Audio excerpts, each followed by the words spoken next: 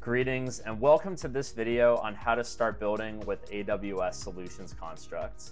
My name is Ryan Hayes. I'm a solutions developer here at AWS, and today I'm going to walk you through adding a solutions construct to your CDK project. If you already have your development environment all set up and you're ready to start building, then you've come to the right place. Let's go ahead and get started. So today we'll be adding the AWS CloudFront S3 Solutions Construct to our CDK project. This is a simple construct that provisions this CloudFront distribution that's pointed at an S3 bucket using an origin access identity. It also provisions 2 or more S3 buckets for storing access logs from the CloudFront distribution and the primary S3 bucket. This construct is particularly useful if you need to serve static website content.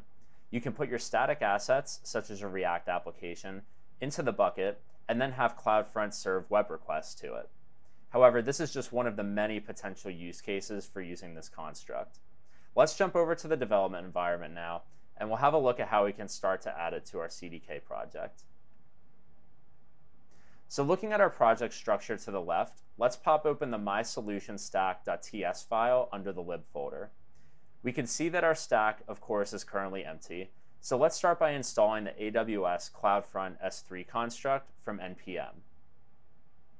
And one thing we'll need to keep in mind here is that our versions for solutions constructs and the CDK will need to match up. So let's take a look at the package.json file to make sure that we have the right version number. In this case, we see the CDK version is 1.72. So let's go over and use that version for installing the construct. Now that our construct is all finished installing, we can add an import statement at the top of our stack file to bring it in and be able to start using it.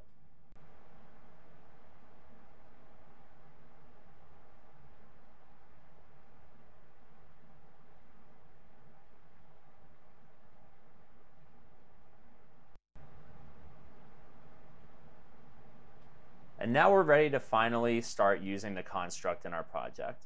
Let's scroll down a little bit and add a line that creates a new CloudFront to S3 object in our code. For the parameters here, we'll set the scope of the construct to this, and then we'll give it an ID which will be in the form of a string. Finally, we'll specify any properties that we might want inside of a JavaScript object. Now, we'll stub this one out for now and jump over to the docs for this construct to check out some of the properties that we could specify. In the Solutions Construct section of the AWS Docs site, we provide a full API reference with input properties, output properties, some sample code, as well as some architecture diagrams for each construct. This is a great resource to have handy as you build with solutions constructs. And so that's a wrap on adding a solutions construct to your CDK project. We covered installing the construct, importing it into your stack file, and initializing it in your code.